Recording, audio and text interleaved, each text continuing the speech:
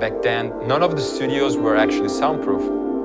So you could always hear what the others were working on. And I was working in my studio, I was hearing, this piano melody coming from Maurizio's studios.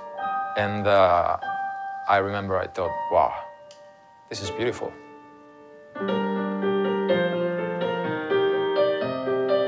When I first heard the melody, it was a piano melody, but it was really hard to imagine where it would fit. And Massimo goes, we're gonna make a dance track out of it. Then we turned on the radio and the song was there. That's when it really blew up. It was like, bang.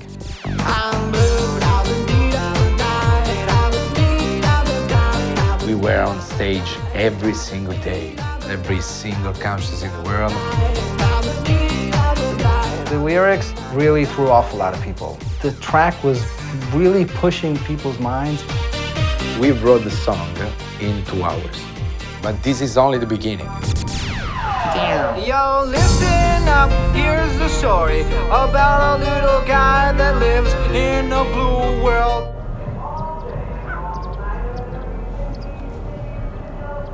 Like him, inside and outside. That's me. Can you believe it?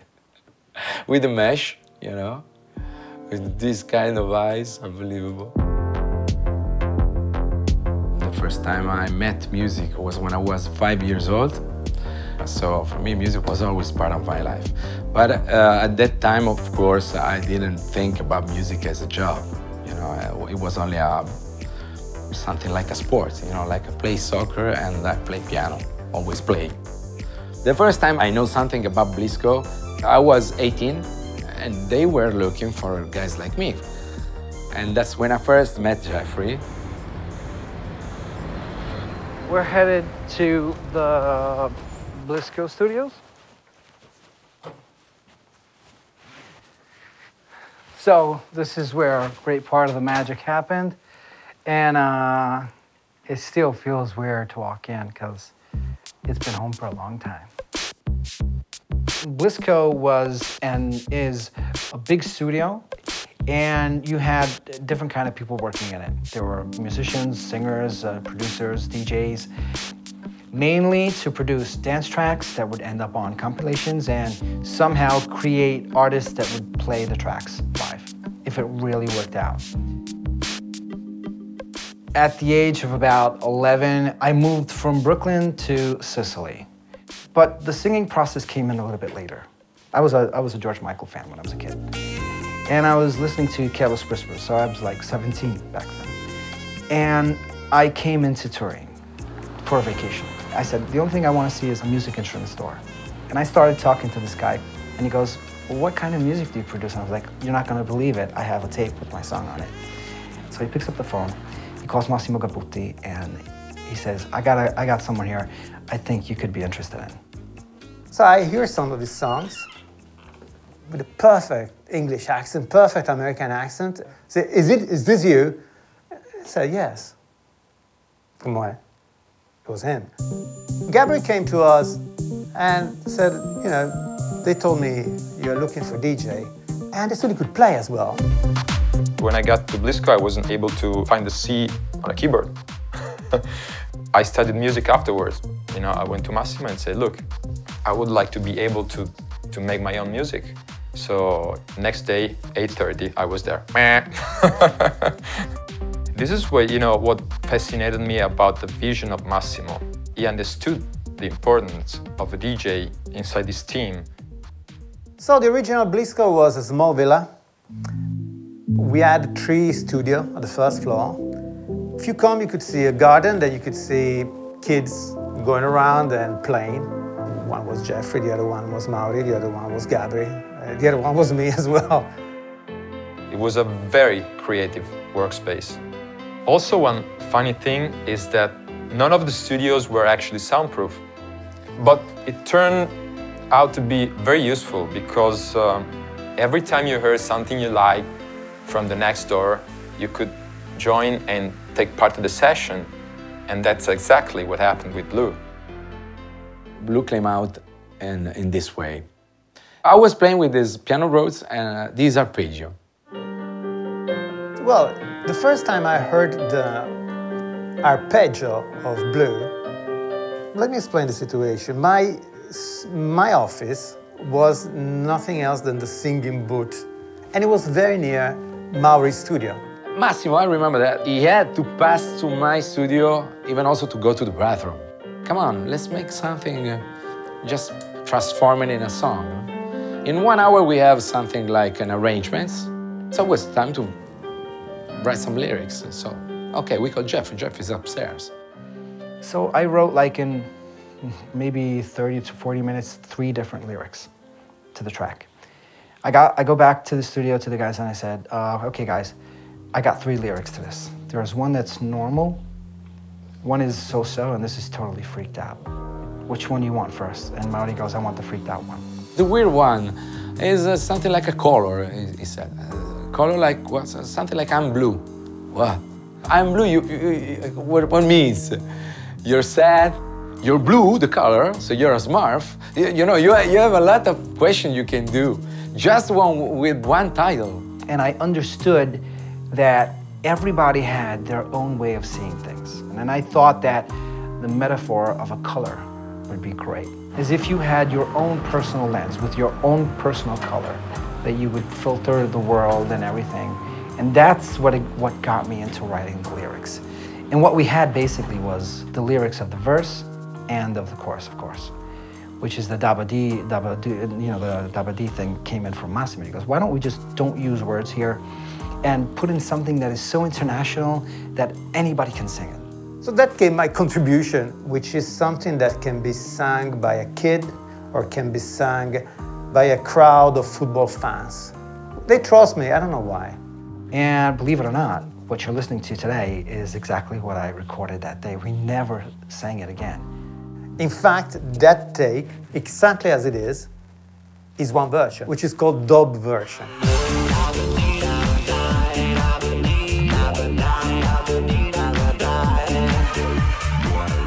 Then another version came out, which was a little bit more elaborated, which was called Glamour Cart. If you listen to the Glamour mix, you can notice that many things are already there. It was the version that inspired me for many other things that I put in on the main mix. And a few days have gone by, and I walk down to the studio, and I walk in, and there's Mauri working with Gabry on the track. The first time I heard Blue, it wasn't Blue yet. One day I was downstairs and I was listening to the track, and I thought, the arrangement is wrong. So I said, hey guys, I have a different, vision on how this should sound. I would like to work on it.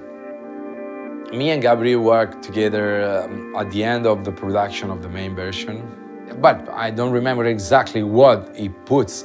It was some little decision in the arrangements probably. But if I have to tell, if you ask me about what he puts that wasn't in the tracks, I'm sorry, but I don't remember. We sat down together in the studio, listening to references, sampling sounds. It was like 2 days in the studio. Gabry put his hands with Mauri, and it came out the version that actually everybody knows as Blue. I'm blue,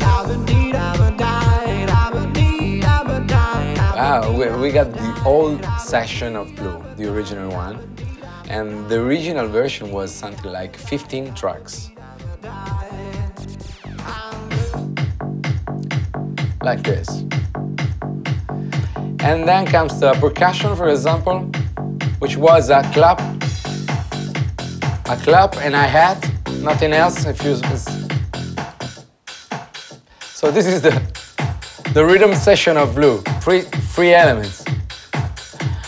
And the vocals are Jeffrey, vocals plus vocoder. That year, in 1998, Cher had released this beautiful song called Believe. And it has this peculiar effect on her voice. Do you believe in love? oh my God, how can we recreate this effect? Problem is that we didn't quite get there because it was the wrong effect, you know. What Cher had used was an auto-tune. We call it vocoder, but it's not a vocoder, as I told you. It was an harmonizer playing with a MIDI keyboard, the voice of Jeffrey. You can notice that the piano do the same kind of stuff as the vocal. Not this one, but this one. And if you listen to the vocal, it's a little bit unnatural. If you listen to the verse, I have a blue house with a blue window. this is the real voice of Jeff. Blue is the color. Just here, okay? It was a choice, it was an artistic choice. When we were done, we were so happy about the result and so excited, so we wanted to test it live. So we go to this club, we play the track, and it was a disaster. Oh my God. It emptied the dance floor. It was, you know, as if I screamed to the microphone, hey people, go to the bar, drinks are free. So I remember we looked at each other and say, okay, let's move to the next one. We pressed 1,000 vinyls, and it was a flop. We sold barely 200. Blue was too pop for the dance floor and too dance for the radios. It was in the middle. It was in the fucking middle. Luckily, after some time, it turned out to be also its greatest power. It was spring '99. Blue was out in the stores. Nothing was happening. So personally, I moved on to producing a lot of stuff. You would end up forgetting about it. And a friend of mine from Sicily called me and he says, oh, I got your track, Blue, and I'm playing it. I was like, Blue what? I couldn't remember the track. He goes, man, when I play this, when the chorus kicks in, people start jumping all over the place.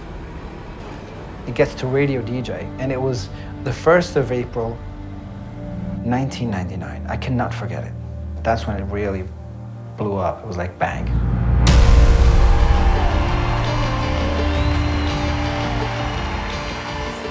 From the time that it hit the radio to the time that we actually got on a stage, it was a matter of days. We were on stage every single day. We found ourselves playing between Destiny's Child and Bon Jovi or Sugar Ray. You know, your mindset is, this is a one-in-a-lifetime opportunity. You're never going to have this again. So you have to take whatever comes in. 15 million of copies, platinum records, diamond records, silver records, gold records, every single country in the world. We would like to start and say thank you to our big family in Torino, and we'd like to thank them from the bottom of our heart. Thank you, Bliss Corporation, from Eiffel, straight to you. The biggest achievement, I think, the one that gave us more personal satisfaction was to see our song rise the Billboard charts. And, you know, USA is a big market, and it was an alien market for dance music by then. It was like, wow, this European dance music, for the first time, is kind of making it in USA. And then the US tour. Consider that the big dance and electronic festivals that we know today weren't existing. Some of them were like Ultra Music Festival, but I mean, it was like 7, 8 years before guys like David Guetta or Black Eyed Peas made it mainstream. I realized that we were totally out of context. We were dressing like, how can I say, aliens, astronauts, which was for us a way to, how can I say, be different. We are on the way to Radio DJ. Radio DJ is one of the most important radio stations in Italy. It played a key role in the story of Blue. Eiffel 65. Yo, listen up, here's the story. Parli del diavolo, eh? E c'è qui Gabry Ponte, Bella Gabry! Bravo Gabry. Citiamo ovviamente quando si parla di Eiffel anche Mauri, Jeffrey, Jeffrey e Massimo. Tutto il gruppo che ha... Tra l'altro diciamo perché siamo qui oggi. Infatti vorrei che tu dicessi perché sei qui. Da me oggi ho pensato di coinvolgerli in questa piccola chiacchierata con te, visto che insomma sei stato anche uno dei fautori del successo di questo disco. Infatti, mi sono arricchito anch'io grazie agli Eiffel 65. No, vabbè, tu lo sai cosa penso di questa cosa. Io sono molto orgoglioso, no? Di essere stato tra i promotori qui in Italia, è da qui che è partito tutto.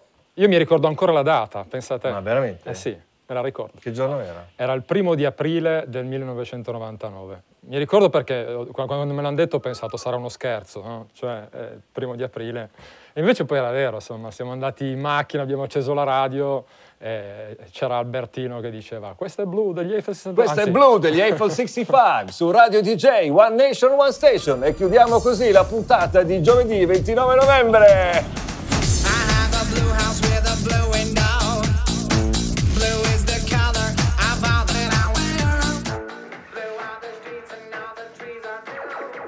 As you can tell in the video, I'm freezed and taken away, and as being freezed, I don't know what's going on. So it's like me playing and all of a sudden just waking up, and there's a whole bunch of aliens dancing and waving their hands at me.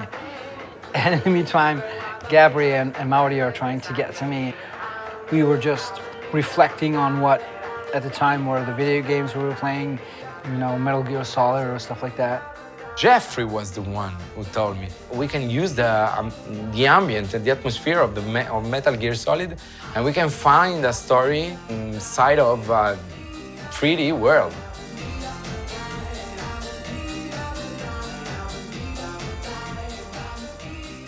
I never read the comments, actually. Better than Despacito. I'm blue, I'm a beat up a guy, I would... Oh my God. I would pee on a guy.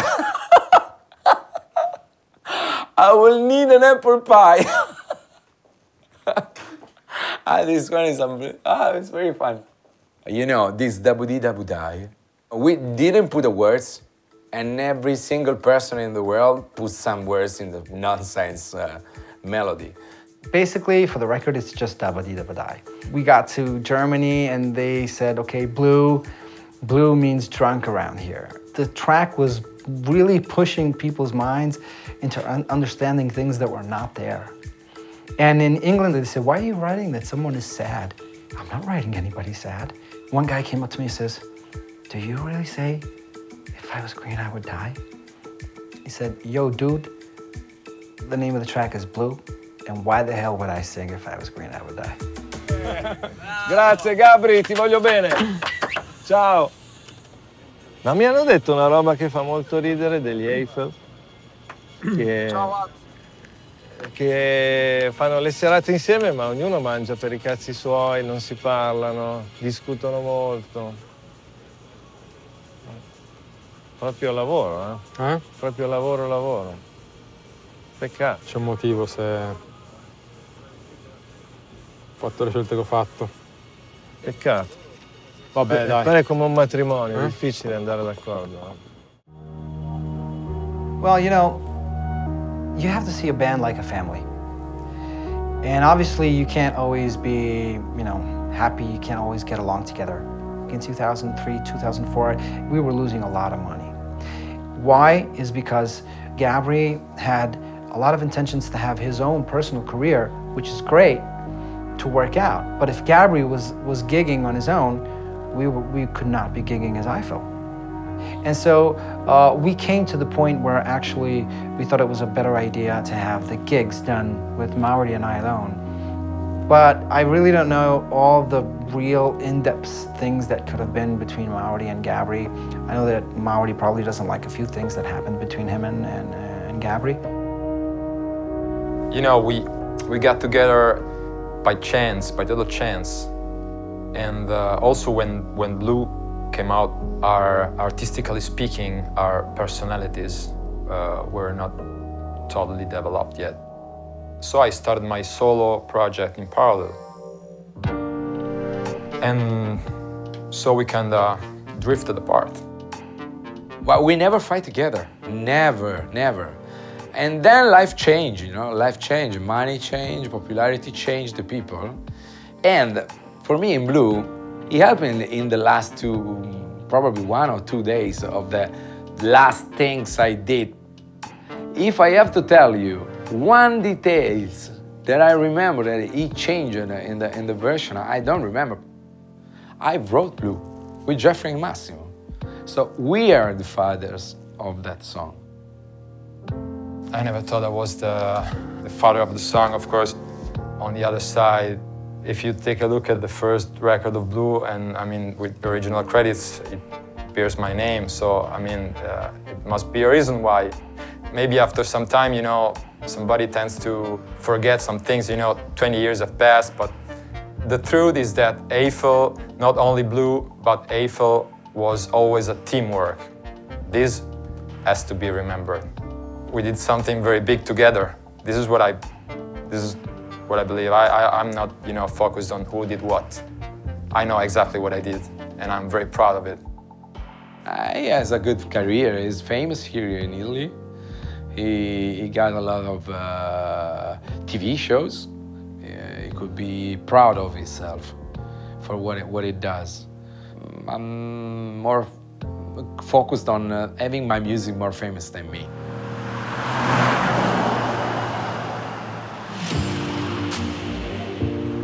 We're going to the Live Club.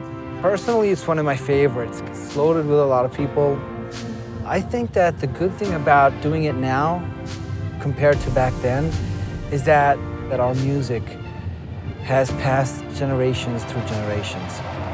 You know, passing it on to their kids. And it feels like Blue just came out.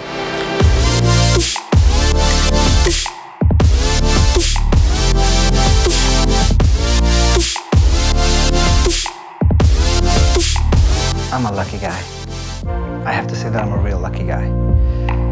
You know, things like this really don't happen often to people. And when they do, you really do have to understand that it's not just a matter of talent. It's a matter of luck. What could be better than living thanks to my passion? If I could say something about the impact of Blue, maybe creative generation of Italian producers that were aiming for the world, not only for the next disco. It obviously changed my life, totally. I was just a guy working in, you know, in a basement, trying to make music, and so I'm very grateful to Blue and to all the disco people for that.